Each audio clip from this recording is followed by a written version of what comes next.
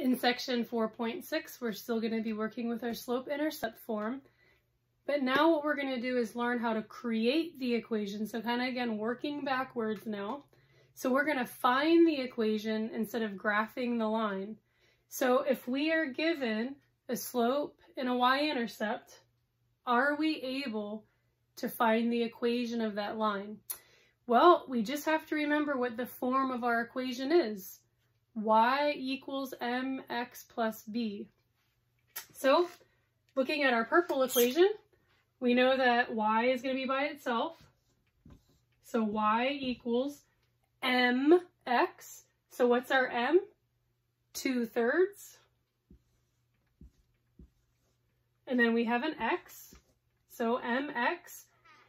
And then plus b. So remember, b represents our y-intercept. So in this case, is it going to be a plus b or a minus b? So because our y-intercept is a -4, we would make 2/3 x minus 4. So the sign that is in front of that constant is telling us if we're going up or down on our y-axis from the origin. So if we have a slope of 2/3, we have a y-intercept of -4, we can create the equation of that line very easily just by plugging those values in to our generic formula of y equals mx plus b. So y equals 2/3 x minus 4. Now in the next one, what I did is I used the same values, but I reversed their places.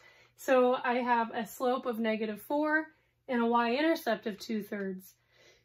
So how do we create our equation? The same way. So we know that y is going to be by itself. So y equals, what's our m value? -4. And remember, it's mx, so y equals mx.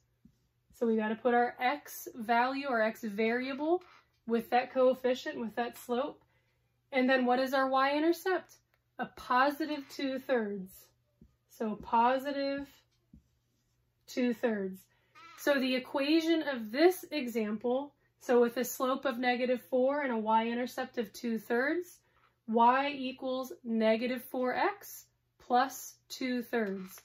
So in the homework, when it's giving you a slope and a y-intercept, all you have to do is take those values and plug them in to your generic equation where the m is and where the b is, and that will give you your equation.